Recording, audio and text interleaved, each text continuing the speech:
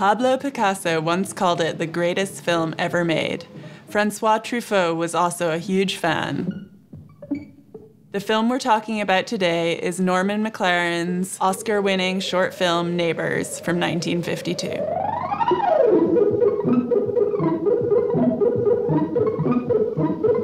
Norman McLaren was born in Scotland but emigrated to Canada. He's one of Canada's most beloved filmmakers and made over 50 short films in his lifetime. McLaren's career began when, after attending the Glasgow School of Art, he began to make short infomercials for the UK General Post Office Film Unit. The GPO Film Unit was run by the legendary documentarian John Grierson, who took McLaren under his wing. In the early 1940s, John Grierson moved to Canada and founded the National Film Board, which continues to be a cornerstone of Canadian filmmaking. Shortly after establishing the NFB, he brought McLaren on board as part of his team.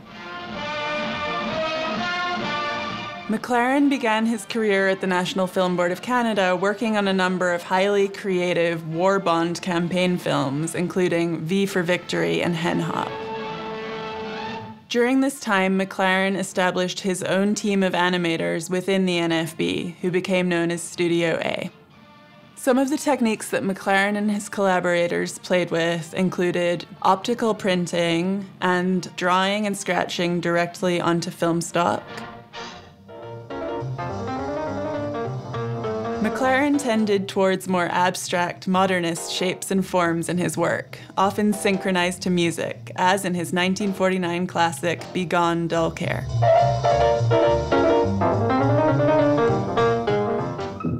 But Neighbours, made in 1952, is an exception. Here we find McLaren experimenting with live action.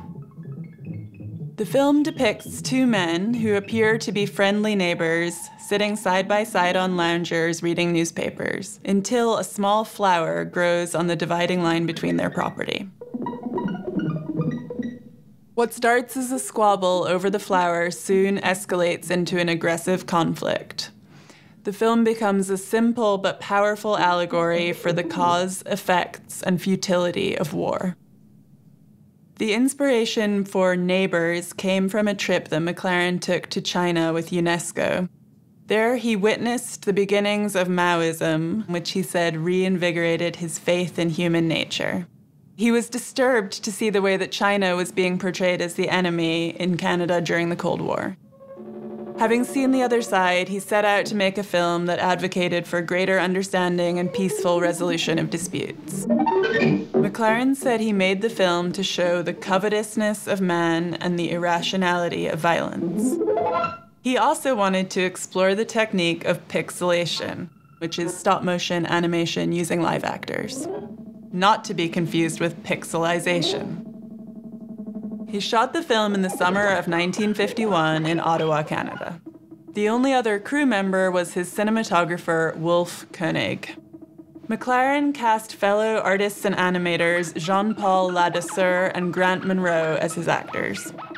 The film was shot on 16mm Kodachrome film, and McLaren created the soundtrack by scratching directly onto the film stock.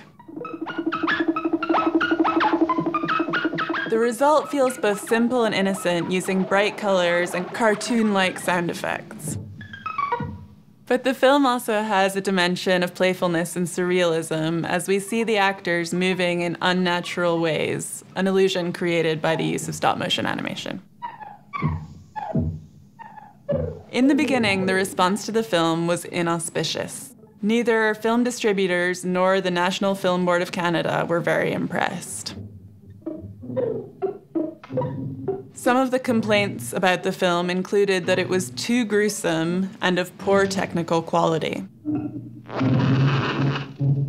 Ultimately, they were able to arrange some theatrical bookings. As a result of screening for a few weeks in New York, the film was eligible for Academy Award consideration. It went on to be nominated and eventually to win the Oscar for Best Short Documentary. McLaren, who was in India at the time of the win, sent a telegram saying, "I'm very happy, but who is this Oscar?" From its humble beginnings, the film went on to great success. After the Oscar, everybody was clamoring to book it. Along the way, it encountered a few problems. At one point, a distributor found the scene where the men attack each other's wives and babies to be too extreme and actually cut it from the film.